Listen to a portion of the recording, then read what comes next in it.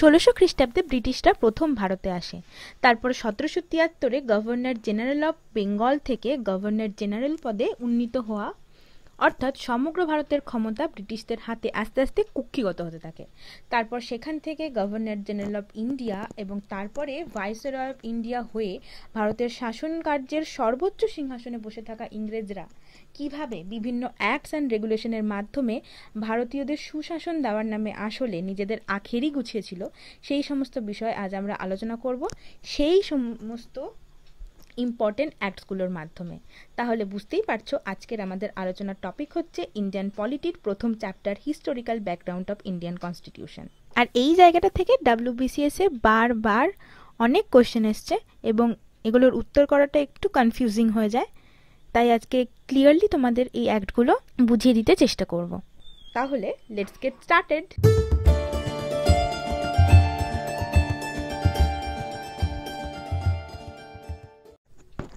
তোমরা সবাই জানো 1600 খ্রিস্টাব্দে ইস্ট ইন্ডিয়া কোম্পানি অর্থাৎ ব্রিটিশরা ভারতে প্রথম আসে ব্যবসা করতে। তারপরে আস্তে আস্তে 1665 খ্রিস্টাব্দে এই east India company Bangla, Bihar ও উড়িষ্যার দিওয়ানি লাভ করে, অর্থাৎ বাংলা, বিহার, উড়িষ্যার থেকে ট্যাক্স কালেক্ট করতে পারতো ব্রিটিশরা। তো কিভাবে এই পারমিশনটা পেল? মুঘল বাদশাহ দ্বিতীয় শাহ আলমের কাছ থেকে বক্সারের যুদ্ধে জেতার পর এলাহাবাদ চুক্তির শর্ত হিসেবে, অর্থাৎ এই দিওয়ানি লাভ করার পর ব্রিটিশদের ভাগ্য যেন রাতারাতি খুলে গেল। এরপর আবার 1717 খ্রিস্টাব্দে ফারুক শিয়ারের ফরমান অনুযায়ী east India company Bangla, Bihar ও মাদ্রাজে নিঃশুল্ক ব্যবসা করার অনুমতিও পেয়ে গেল। এত কিছু সুবিধা পাওয়ার পরও ব্রিটিশদের এই ইস্ট ইন্ডিয়া কোম্পানির বাজারে কিছু ঋণ হয়ে যাচ্ছিল। তার কি কারণ ছিল? তার কারণ কোম্পানির অফিসাররা নিজেদের আখের গোছাতেই ব্যস্ত হয়ে পড়েছিল, অর্থাৎ কোম্পানির ভেতরে অব্যবস্থা এবং দুর্নীতি চরমে পৌঁছেছিল। তো এই দুর্নীতি এবং অব্যবস্থা নিয়ন্ত্রণ করার জন্য ব্রিটিশ সরকারকে কিছু তো স্টেপ নিতেই হতো। তাই ব্রিটিশ সরকার ইস্ট ইন্ডিয়া কোম্পানির কাজকর্ম নিয়ন্ত্রণ করার জন্য রেগুলেটিং অ্যাক্টস পাশ করতে শুরু করলো। এই অ্যাক্টসগুলোকে চার্টার অ্যাক্টও বলা হয়। এই অ্যাক্টগুলোকে সংশোধন করার জন্য আবার প্রতি 20 বছর অন্তর একটা একটা করে রেগুলেটিং অ্যাক্ট আসতে শুরু করলো। এই রেগুলেটিং অ্যাক্টগুলো হলো 1773, 1793, 1813, 1833 ও 1853 এর অ্যাক্ট, অর্থাৎ 20 বছর পর পর প্রতিটা অ্যাক্ট আসতো। এদের মধ্যে সব থেকে ইম্পর্টেন্ট হচ্ছে 1773, 1833 এবং 1853। তাই এইগুলোই আমরা পরপর আলোচনা করব। বাকিগুলো অতটা ইম্পর্টেন্ট না এবং পরীক্ষাতেও প্রশ্ন তেমন আসে না, তাই ডিসকাস করার খুব একটা প্রয়োজন নেই। তাহলে চলে আসি প্রথম রেগুলেটিং অ্যাক্ট অফ 1773-এ। তাহলে দেখে নিই এই অ্যাক্টের মাধ্যমে কি কি পরিবর্তন এলো সেইগুলো। প্রথমত, এই অ্যাক্টটি ছিল ইস্ট ইন্ডিয়া কোম্পানিকে নিয়ন্ত্রণ করার ক্ষেত্রে ব্রিটিশ সরকারের প্রথম পদক্ষেপ, কারণ আগেই বলেছি 1773 এর অ্যাক্টটি ছিল প্রথম রেগুলেটিং অ্যাক্ট। এবার অসুবিধা হলো ব্রিটিশ সরকার এত দূরে ইংল্যান্ডে বসে ভারতে ইস্ট ইন্ডিয়া কোম্পানিকে কিভাবে কন্ট্রোল করবে। তাই ওরা কি করলো, কোর্ট অফ ডিরেক্টরস নামে একটা অথরিটি ক্রিয়েট করলো, যারা ইস্ট ইন্ডিয়া কোম্পানির সমস্ত কাজকর্ম সম্বন্ধে ব্রিটিশ সরকারকে জানাবে। অর্থাৎ এই court of directors east India কোম্পানির সমস্ত কিছু সম্পর্কে ব্রিটিশ সরকারের কাছে জবাবদিহি করতে বাধ্য থাকবে। বুঝতে পারলে? নেক্সট, দ্বিতীয়ত, এই অ্যাক্টের মাধ্যমে ব্রিটিশ সরকার ভারতে সেন্ট্রালাইজেশন সিস্টেম বা কেন্দ্রীকরণের উদ্দেশ্যে এক ধাপ এগোলো। সমসাময়িক ভারতবর্ষে বাংলা, বোম্বে আর মাদ্রাজে আলাদা আলাদাভাবে স্বাধীন সরকার ছিল, অর্থাৎ এসব জায়গায় গভর্নর ছিল যারা ইন্ডিপেন্ডেন্ট ছিল। কিন্তু 1773-এর রেগুলেটিং অ্যাক্টের মাধ্যমে গভর্নর অফ বেঙ্গল পদকে গভর্নর জেনারেল অফ বেঙ্গল পদে উন্নীত করা হলো, অর্থাৎ সমগ্র ভারতের legislative power governor general of বেঙ্গলের হাতে চলে এলো। আর এই গভর্নর জেনারেল অফ বেঙ্গলকে সাহায্য করার জন্য 4 জন সদস্যের এক্সিকিউটিভ কাউন্সিল তৈরি করা হলো, কারণ গভর্নর জেনারেল অফ বেঙ্গল একা হাতে তো সব কিছু সামলাতে পারবে না, তাই গভর্নর জেনারেলকে হেল্প করার জন্য এই এক্সিকিউটিভ কাউন্সিল তৈরি হলো। আর এই অ্যাক্টের মাধ্যমেই 1774-এ কলকাতায় সুপ্রিম কোর্ট প্রতিষ্ঠিত হলো। এই রেগুলেটিং অ্যাক্ট অফ 1773 এর মাধ্যমে এই কটা নতুন পরিবর্তন আনা হলো। নেক্সট হলো পিটস ইন্ডিয়া অ্যাক্ট অফ 1784। এই একটা যদিও রেগুলেটিং অ্যাক্টগুলোর মধ্যে পড়ে না, তবুও এটা ইম্পর্টেন্ট, কারণ ফার্স্ট যে রেগুলেটিং অ্যাক্ট ছিল 1773 সেই অ্যাক্টের কিছু পরিবর্তন বা কারেকশন করার জন্য এই লটা বা এই অ্যাক্টটা এসেছিল। তো এখন দেখা গেল 1773 রেগুলেটিং অ্যাক্টটা খুব একটা সাকসেসফুল হলো না। তার কারণ ইস্ট ইন্ডিয়া কোম্পানি এতদিন ধরে ভারতে রয়েছে, এখন হঠাৎ তাদের বিষয়ে ব্রিটিশ সরকারের নাক গলানো তাদের মোটেই ভালো লাগেনি। ফলে তারা 1773 রেগুলেটিং অ্যাক্টকে মান্য করেনি।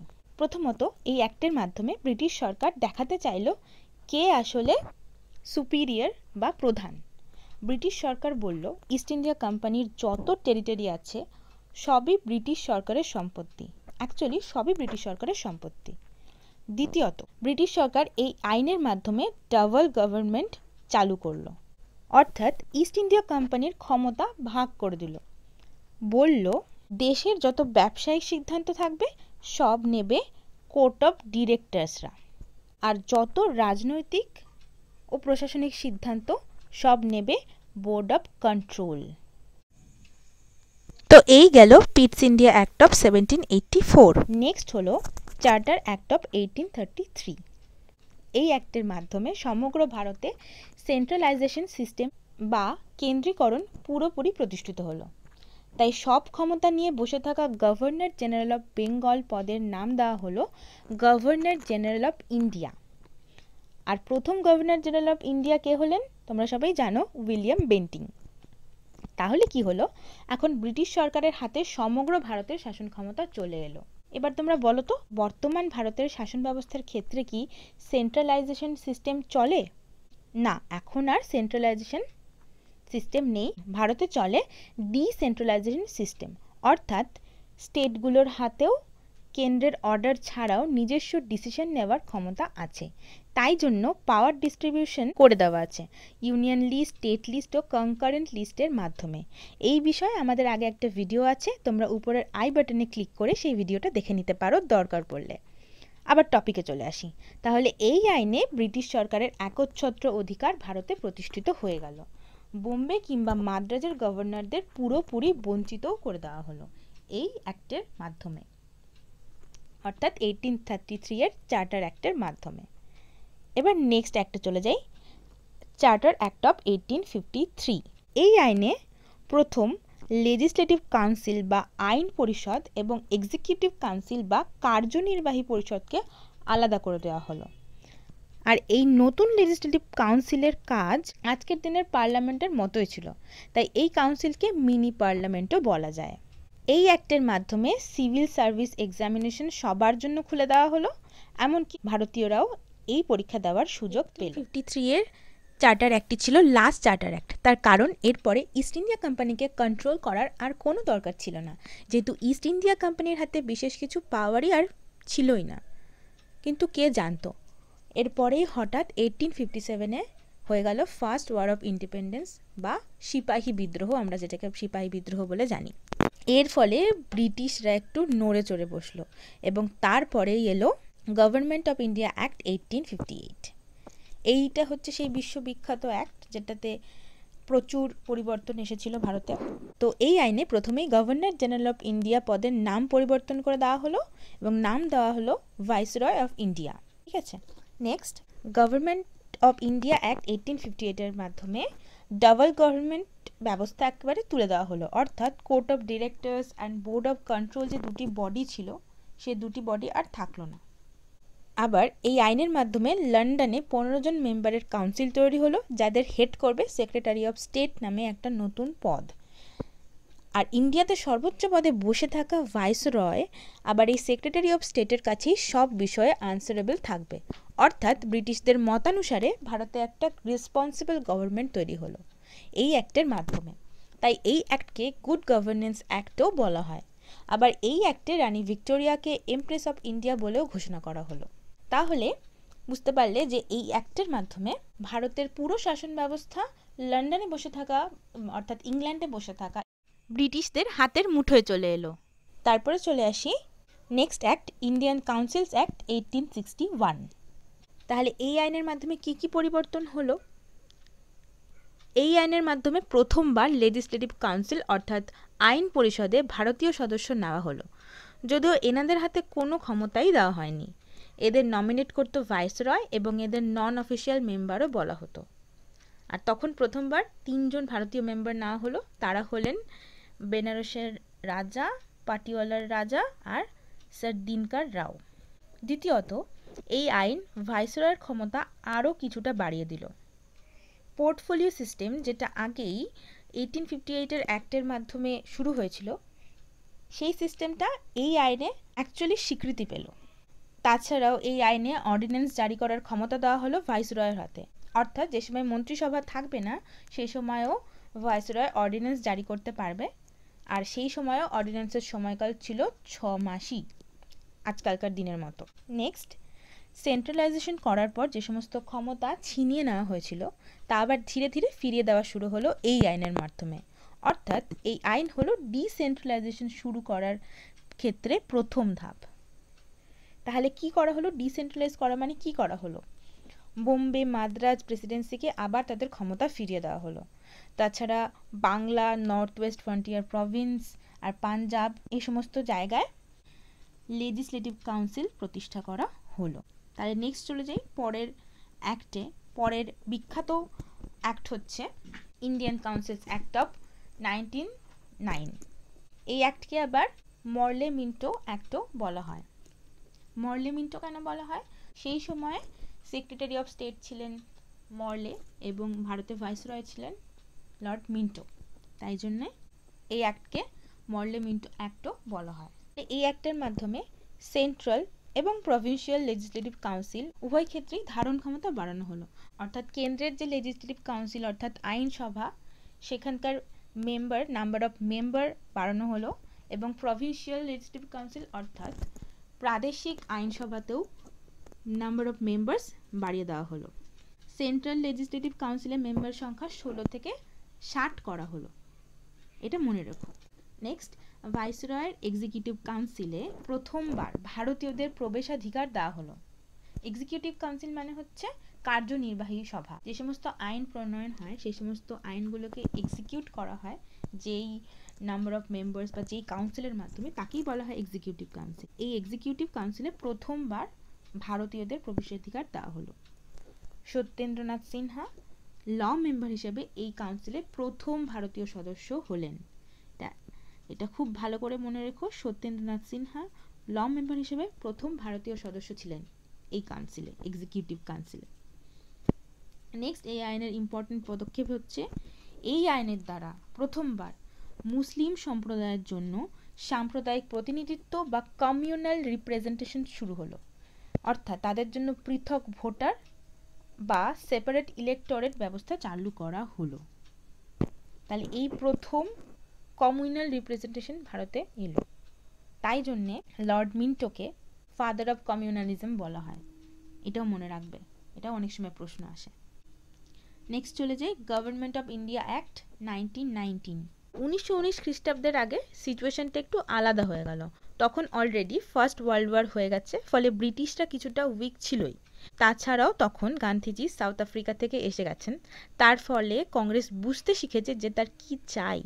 তাই এবার কংগ্রেস ব্রিটিশদের কাছ থেকে প্রাদেশিক স্বতন্ত্রতা বা প্রভিন্সিয়াল অটোনমি ডিমান্ড করলো। অর্থাৎ ভারতের মধ্যে যে ছোট ছোট প্রদেশ ছিল তাদের স্বাধীনতা সবচেয়ে আগে প্রয়োজন ছিল। কিন্তু তার জায়গায় এই আইনে কি কি দেওয়া হলো? এই আইনে কেন্দ্রীয় ও প্রাদেশিক সরকারের মধ্যে ক্ষমতার বন্টন করা হলো। অর্থাৎ বিষয়গুলিকে দুটি তালিকার মাধ্যমে পৃথক করে কেন্দ্রীয় তালিকাভুক্ত বিষয় কেন্দ্রের হাতে এবং প্রাদেশিক তালিকাভুক্ত বিষয় প্রদেশের হাতে অর্পণ করা হলো। অর্থাৎ ফেডারেল লিস্ট এবং প্রভিন্সিয়াল লিস্ট তৈরি হলো। নেক্সট, এই আইনে প্রদেশে মানে প্রভিন্সে দ্বৈত শাসন বা ডায়ার্কি প্রতিষ্ঠা করা হলো। অর্থাৎ প্রাদেশিক সরকারের দায়িত্বগুলোকেও দুভাগে ভাগ করে দেওয়া হলো, transfer subject and reserve subject. তাহলে হলো কি, কেন্দ্রে যে সমস্ত বিষয় আছে, মানে যে সমস্ত বিষয়গুলো আগে কেন্দ্রের হাতে ছিল সেই সমস্ত বিষয়গুলোকে কেন্দ্রীয় আর প্রাদেশিক দুটি বিষয়ে ভাগ করা হলো। আবার প্রাদেশিক বিষয়গুলোকে কি হলো, ট্রান্সফার্ড অ্যান্ড রিজার্ভ সাবজেক্ট, এই দুটি বিষয়ে ভাগ করে দেওয়া হলো। তাছাড়াও এই আইনের মাধ্যমে সর্বপ্রথম কেন্দ্রে বাইক্যামেরালিজম বা দ্বিকক্ষ বিশিষ্ট আইনসভা গঠিত হলো। অর্থাৎ এখন যে সিস্টেম আছে আমাদের, সেই সিস্টেমটা 1919-এর অ্যাক্টের মাধ্যমে শুরু হলো এবং এই অ্যাক্টের মাধ্যমে ডাইরেক্ট ইলেকশন বা সরাসরি নির্বাচনেরও সূচনা হলো।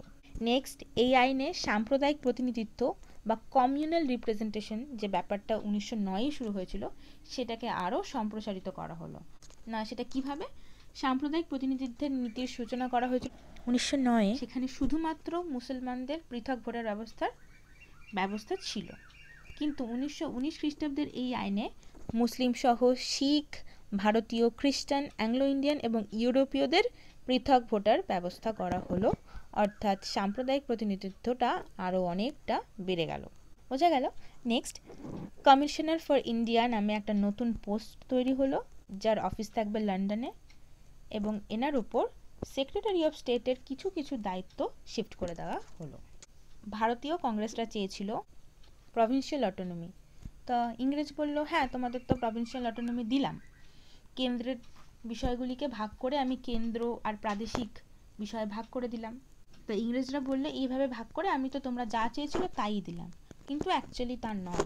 প্রাদেশিক বিষয়ের মধ্যে যে সমস্ত বিষয়গুলি পড়ছিল, তার মধ্যে ইম্পর্টেন্ট যে সমস্ত বিষয়, সেগুলোকে কি হলো, রিজার্ভ সাবজেক্টের মধ্যে ফেলে দিল, যাতে সেইগুলো কন্ট্রোল সেই ইংরেজরাই করতে পারে, আর খুব কম বিষয়ই ট্রান্সফার সাবজেক্টে রাখা হলো। তাই প্রাদেশিক স্বতন্ত্রতা সত্যি পাওয়া গেল না এই অ্যাক্টের মাধ্যমে, তাই এই অ্যাক্টটা পুরোপুরি ফ্লপ গেল। তো 1919-এর গভর্নমেন্ট অফ ইন্ডিয়া অ্যাক্টের মাধ্যমে যখন ভারত শেষ পর্যন্ত অ্যাকচুয়ালি কিছুই পেল না, তখন Gandhiji non cooperation movement declare করে দিল। তো নন কোঅপারেশন মুভমেন্ট শেষ হয়ে যাওয়ার পর British Sarkar 1919-এর government of India অ্যাক্টে কিছু রিফর্ম আনার জন্য সাইমন কমিশন নিয়ে এলো। সাইমন কমিশন ভারতে এলো 1928 খ্রিস্টাব্দে। এই সাইমন কমিশনে 7 জন মেম্বার ছিল, আর সব থেকে মজার বিষয়, ভারতীয়দের উন্নতির জন্য যে আইন, সেখানে কোনো ভারতীয় মেম্বারই ছিল না। তো এই সাইমন কমিশনও ইন্ডিয়ানদের কাছে খুব একটা অ্যাকসেপ্টেবল হলো না, বলা যায় একেবারেই অ্যাকসেপ্টেবল ছিল না। তো সাইমন কমিশনের রিপোর্ট জমা পড়লো 1930 খ্রিস্টাব্দে। এই রিপোর্ট অনুযায়ী 1935 খ্রিস্টাব্দে এলো গভর্নমেন্ট অফ ইন্ডিয়া অ্যাক্ট 1935। আর এই 1935 অ্যাক্ট ভীষণ বিখ্যাত আর খুব ইম্পর্টেন্ট, কারণ এই 1935 অ্যাক্ট থেকেই আমাদের আজকের কনস্টিটিউশন অনেক অনেক বিষয় ধার করেছে। তাহলে আমাদের ইন্ডিয়ান কনস্টিটিউশনের মেন সোর্স হচ্ছে গভর্নমেন্ট অফ ইন্ডিয়া অ্যাক্ট 1935। এই আইনে প্রদেশ বা প্রভিন্স এবং দেশীয় রাজ্যগুলিকে একসাথে নিয়ে সারা ভারতে যুক্তরাষ্ট্র অর্থাৎ অল ইন্ডিয়া ফেডারেশন গঠনের কথা বলা হয়। তবে দেশীয় রাজ্যগুলি যুক্তরাষ্ট্র ব্যবস্থাতে যোগ দেবে কিনা তা ছিল তাদের সম্পূর্ণ নিজস্ব ব্যাপার। তাহলে এই আইনের মাধ্যমে অল ইন্ডিয়া ফেডারেশন গঠনের কথা বলা হয়, যেটা আদৌ শেষ পর্যন্ত পসিবল হয়নি, কারণ দেশীয় রাজ্যগুলোই এতে রাজি ছিল না। আবার এই যুক্তরাষ্ট্র ব্যবস্থায় ক্ষমতার বিভাজন করার জন্য 3টে লিস্টও দেওয়া হয়, ফেডারেল লিস্ট, প্রভিন্সিয়াল লিস্ট আর কনকারেন্ট লিস্ট।